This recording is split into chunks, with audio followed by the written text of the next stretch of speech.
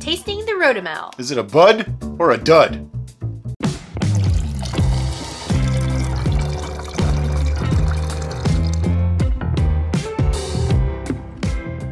I know that doesn't make a lot of sense. It was the best I could come up with at the time.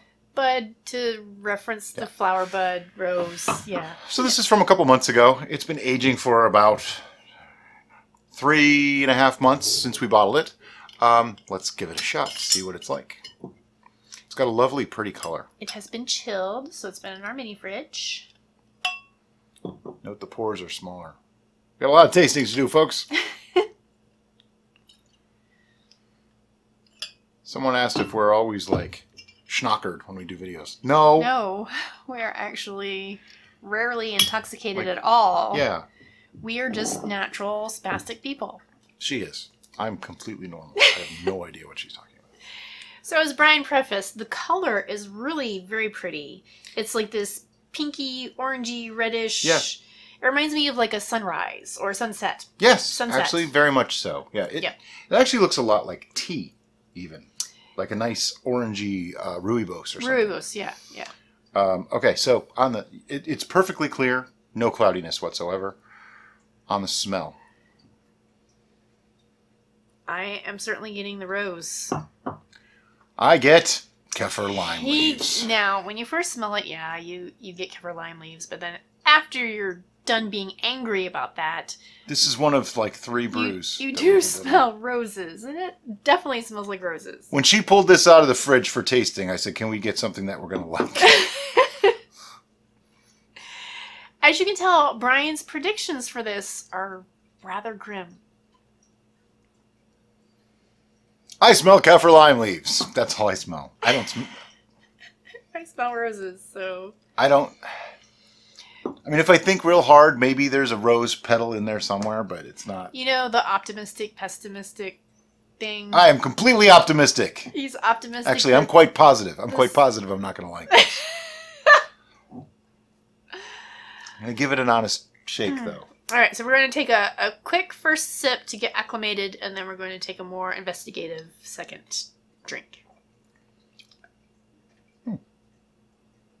First impression, it does not taste as bad as it smells. Now, it doesn't smell bad. If you actually like the smells of lime, you gotta remember, lime and me are still relatively not friends, okay? I can do it, but not a big deal. Lemon, same thing. I like lemon a little more than lime. The flavor on this is really interesting, I have to say. It is far more complicated, even on the first sip, than I was anticipating. The flavor of the lime does not hurt it so much. You definitely get lime and rose, so it's kind of an odd combo. I don't know who thought of that when we were making this.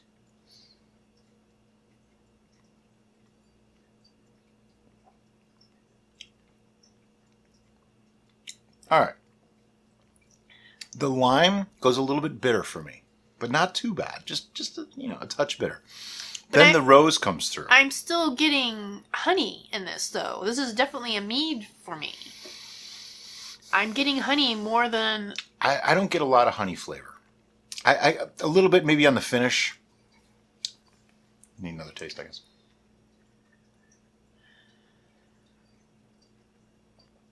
All right. On the entrance, honey. Then the kind of a bitterness from the lime. Then the rose, almost on the out-breath. Yeah. And then on the finish, it starts with the lime bitter thing again. And then I get honey on the way down. So, yeah, it's honey in, honey out. I think part of our slanted viewpoints on this particular beverage is because I personally enjoy floral liqueurs, where Brian... Sort of. Not as much. Yeah, I like fruity, but I don't really go for floral quite as much.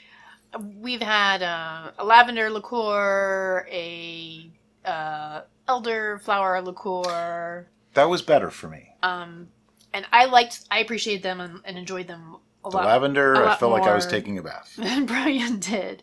So I think that makes me appreciate this more. And I don't hate it, though. I don't hate it. I thought I was going to give this like a 1. No, it's higher than a 1. It's higher than 1. But the strength of the lime It overpowered the rose. I think it overpowered the rose and the honey. We've learned our lesson, okay? Yes, we have.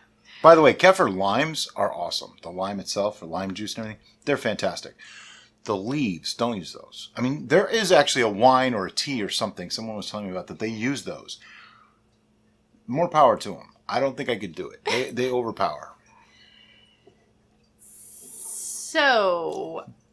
She's speechless now. As far as food pairings for this, I would see this more Fish. as a after Oh, the it's meal. not super sweet though. It's not really a dessert wine. No, it's not a dessert wine. It seems like it's complicated, almost discordant notes of flavor profile would be too much really of easy an way to improve it. interruption for a meal, if that makes sense. I got a great cocktail for this. Take like a large mug of another mead that you really like and put a shot of this in it. Yeah, if you do just a really simple, basic mead and then accented it with This is just, the discordant is a good word for it. They don't go together all that well. It's not horrible, and it's much better than I thought it was going to be. I'm going to give it like a 3, though. It's not my thing. I am vaguely in the same ballpark. Oh, no. I want to like it more, but it just seems like there's a power struggle between the rose and the lime, and they're not really helping each other out so much, I don't think. I think some people will really, really like this. Yeah. This is my take on it. I think some people will really, really like this. And other people will not really get the flavors. I think people who like licorice will like this. That has a possibility.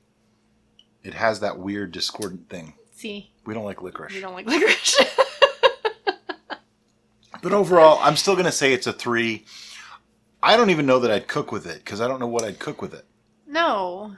And it doesn't go. That's why I'm struggling trying to think of... I can't think of a food that this would be good with, to be honest. I mean, if you really... This is one of those very disparate things. If you like this, you're going to love this. You're going to drink it all day long, and you're going to say, Brian and Derek, what the heck is wrong with you? And if you don't, you're going to understand exactly what we're saying. I cannot find a food pairing that this would be really great with. I mean, maybe like a white fish that's simply prepared. That's about the best I can come up with. Or something overpoweringly strong. But I also think maybe like a simple tea biscuit with this, just like as a snack might be nice. Like a sugar cookie, maybe. Really pungent cheese. Really pungent cheese. Because you wouldn't notice it anymore. Not being very complimentary. I gave it a 3. Pretty much says it all. To me, 3 means I'd cook with it, but I probably wouldn't even want to drink it with food. But this, I can't think of what I would add it to, other than, I mean, if I was making like a fruity or a florally dessert or something that needed alcohol in it, like a Cherry's Jubilee, this might actually be almost nice in that, maybe. A shot of it. I don't know. Just not my thing. I'm tempted to lower my score. No, because I just can't figure out what to use it with. I'm not going to go lower than 3 because I don't, when I drink it, I'm not going, ugh, ah. I'm just, it's more like the little question marks popping over my head. Bloop, bloop, bloop, bloop, bloop. I just really don't like it much, that's all. But, you know, I don't hate it. It's not disgusting. Glowing reviews, right? All right, Rhodomel, will we visit you again? Probably. And we'll leave out the kaffir lime leaves. Without the kaffir lime leaves. If you like this video, we have about 300 videos on mead, wine, cider, and beer on our channel. Thank you for liking and subscribing. As always, guys, thanks for watching. Have a great day. Bye-bye.